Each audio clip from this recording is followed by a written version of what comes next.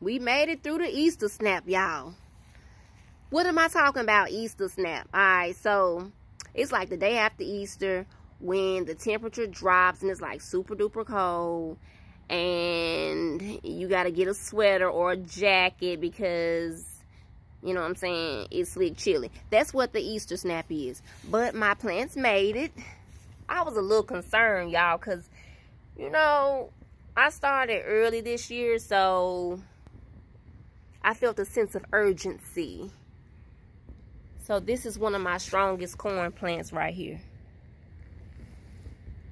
These plants stand at, the tallest point is like maybe 10 inches.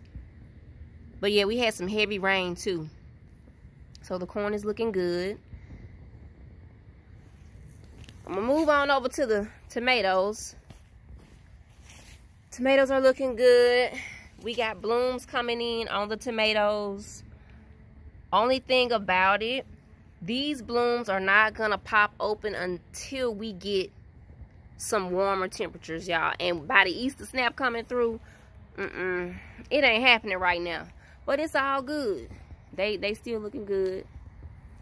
So yeah, the Easter snap ain't nothing to play with, especially when you don't have like greenhouses and stuff like that, covers to cover your plants.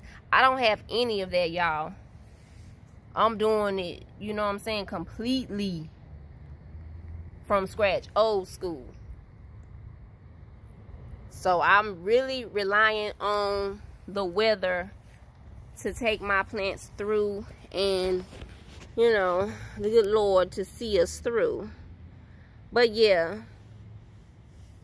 it got down to like 40 degrees, and like last week it was like 70, so a big drop. And all is well though, all is well.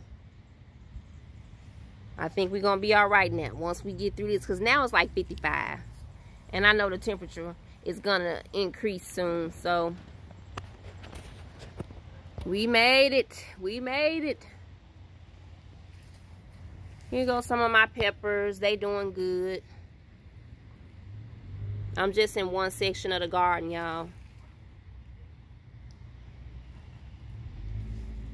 Thank you guys so much for watching. I'll see y'all on the next one. Happy gardening.